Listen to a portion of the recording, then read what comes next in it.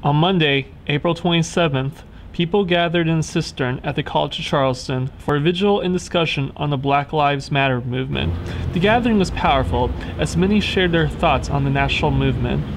This particular event means a lot to me because I am a black male living in the South, and just to see a lot of black male lives, a lot of black lives in general, just being taken away from police brutality is very disheartening. And just to see everyone standing together here in solidarity today means a lot to me because it could happen to me any second just walking out on the street. So I'd like to thank you all for coming out.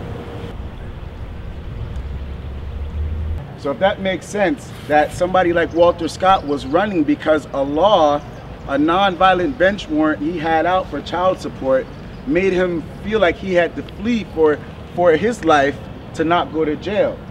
Made him end up in a situation where until that second script came out, we were surely going to believe that he was tussling with the cop over this taser, right?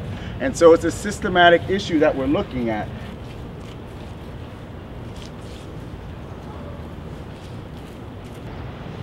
You're right.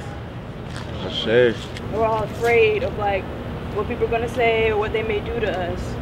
But you gotta know that you're fighting for something so much more than yourself, so much more than people around you, but the future of this world, okay? I love y'all. I don't wanna see any of y'all's faces. Like, I really don't. Like, it scares me.